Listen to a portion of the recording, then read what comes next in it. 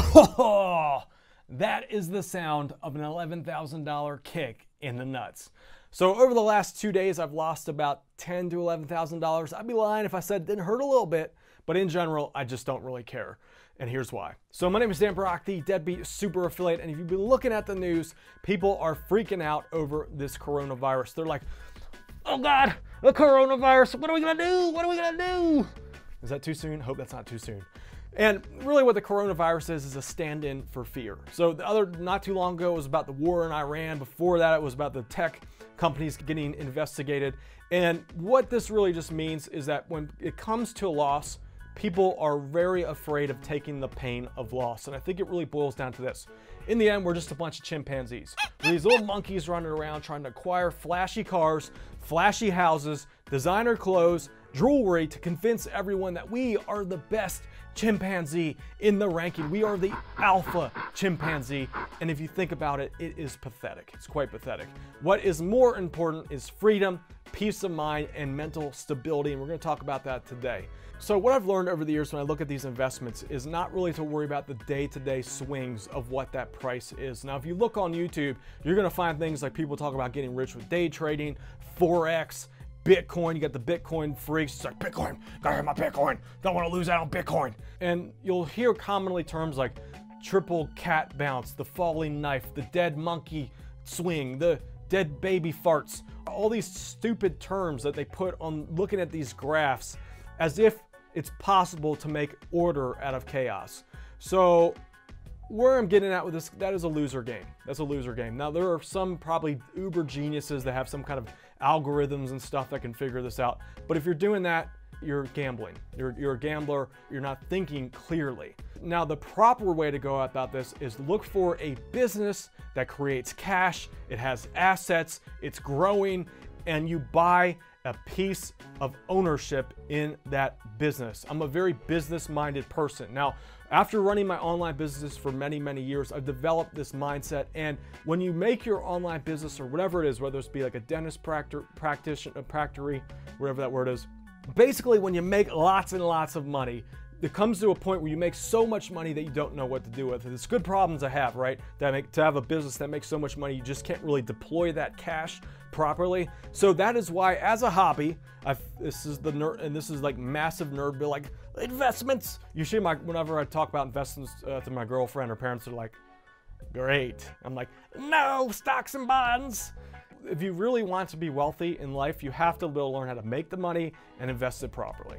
And when I mean invest properly, I mean we're trying to get rich reliably. We want to have our Benjamins make babies. You got to get the Benjamins making the babies reliably. All right, so there's no problem chasing a 6, 7, or 8% return instead of trying to go for these 50% gains overnight. The fool's game over here. With that said, I'm not an expert in investing. I'm just a dude wearing a robe, and I make YouTube videos. So that's it. Take everything I say here with a grain of salt. I'm not a financial advisor, an expert, an educator in any means. Always do your own due diligence. Anything I say here, take it it's at your own risk. But I'm gonna look randomly at Warren Buffett's company. I really like Berkshire Hathaway. I've gone to their shareholders meeting. I've read several books. I understand almost every business that they own. I have a rough idea how it works, like their Geico Insurance, their general reinsurance companies, a lot of their insurance companies. They have chicken coop companies. They have lubricant companies. They have industrial tool companies. They have companies almost in every industry that you can think of. So it's very diversified. But there's a couple things I want to note here.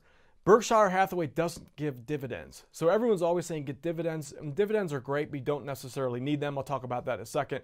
But the general point what I'm trying to make here, guys, is that anything that you invest into is investing into a business. It's no different, in other words, than owning a piece of real estate. And let me explain.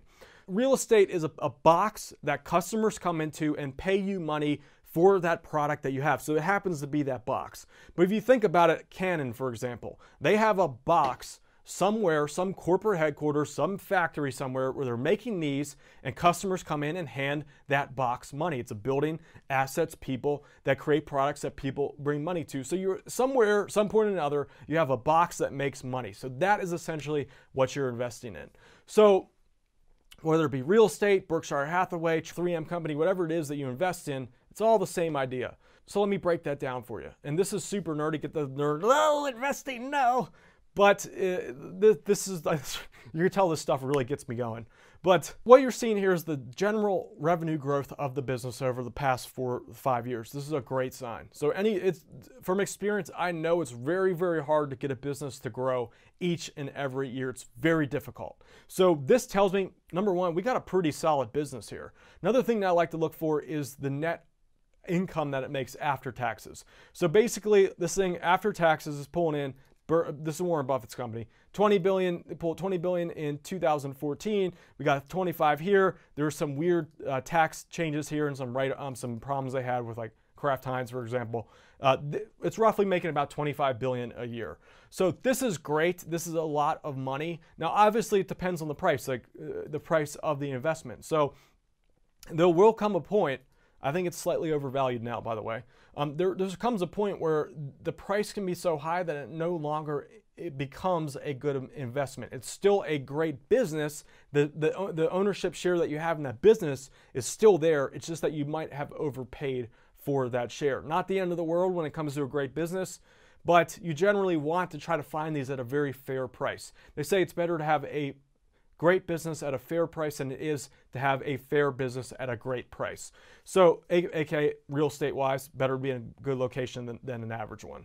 Now, where I'm going with this, these are the things that you must look into for investments. Not triple crosses, dead cat bounces, falling knife, fundamentals of a good business. So revenue, expenses, sales. Another thing you can look at is the amount of interest they pay on debt, how much long-term debt they have, how much cash they have on hand. Like when I'm still looking at Berkshire Hathaway, they got like something like $100 billion in cash on hand between cash, treasury bills, some of their other short-term investments here. That's a good sign. If a business is sitting on $100 billion, or I think it's more than that now, that's a pretty good sign that you have a solid business. Okay, so you look at the assets, basically what the business is worth. Just if you guys are interested in looking into stocks, then some things you have to really be careful for are the goodwill and the intangibles here. This is where some companies can fudge the line.